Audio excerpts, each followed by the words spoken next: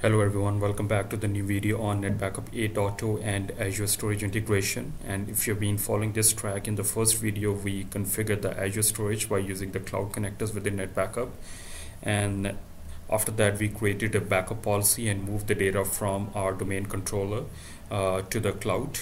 And in today's video I will show you how you can do the restore back from your Azure storage.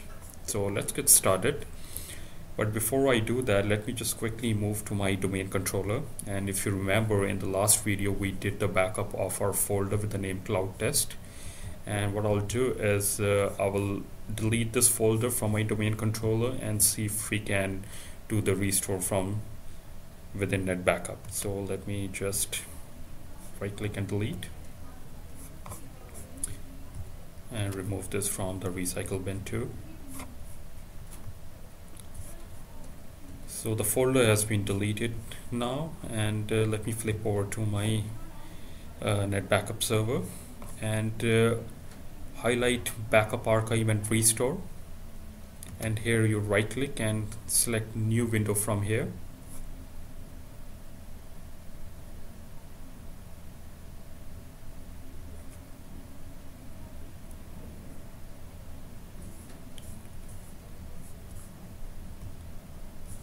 And under the restore file you select the this hand button over here, and here you need to specify what backup and restore server you want to use. So it is our NetBackup 8 NBU8. This is my master and media server which are we using in the entire track. Now the client that will be used for restore is the domain controller, so it is DC12, and the policy type for restore was Microsoft Windows, and you select OK.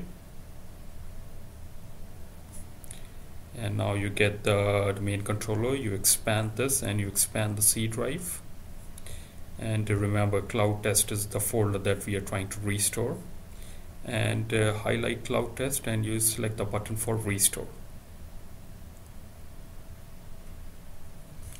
and you get another visit over here. So let me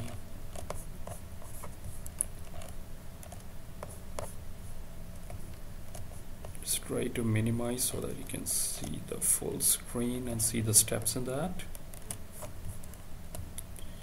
So I want to restore this to the original location, and I will select start restore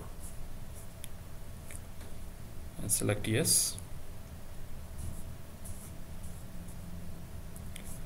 Now if I go under the activity monitor, as you can see the restore process is now started and it is in active state, and hopefully we should see the folder back on our domain controller. So it seems that it's good, so double click and the operation was completed successfully. So let's verify this one by going to our domain controller, and remember we are pulling the data from our Azure storage which is residing in the cloud.